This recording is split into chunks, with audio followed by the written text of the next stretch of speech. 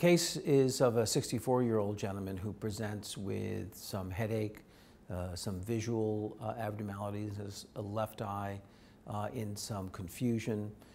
He eventually is evaluated by head CT and is shown to have an occipital lesion on the right side.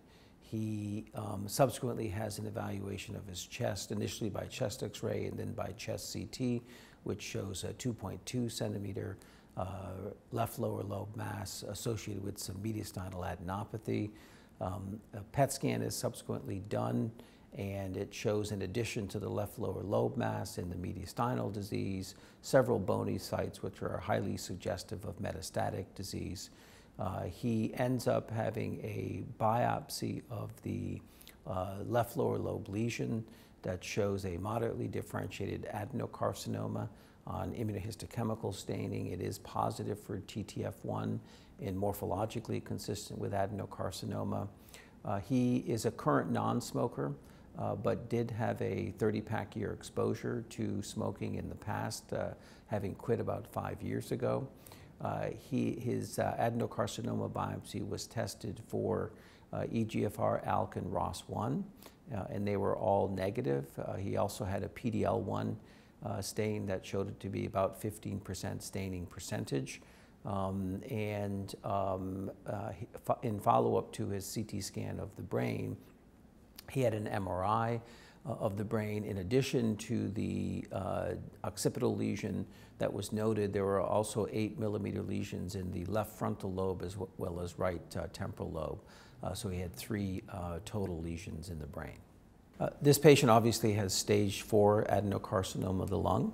My impression is that this patient has been well evaluated.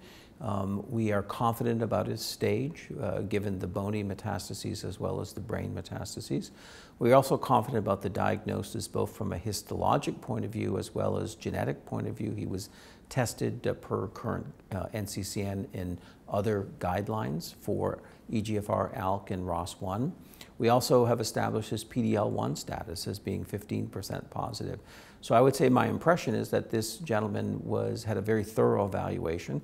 We're confident about the stage, and we're confident about the diagnosis as well as the molecular aspects of his lung cancer. Well, in stage 4 adenocarcinoma of the lung, we believe this is a treatable disease, but not a curable disease. This gentleman had an ECOG performance status of 1, which means that he was fully ambulatory and caring for himself. He would have likely, because of his CNS symptoms and the findings on both the CT and the MRI, be put on dexamethasone, a steroid that would have controlled some of the symptoms. His initial treatment should be directed at the CNS disease, since he was initially symptomatic there. The prognosis of this patient, again, I mentioned he's not a curable patient, but a treatable patient given his good performance status. We'll talk about the options a little bit later. But nowadays, these patients, on average, live a year or a little longer. About 25% of them live longer than 2 years.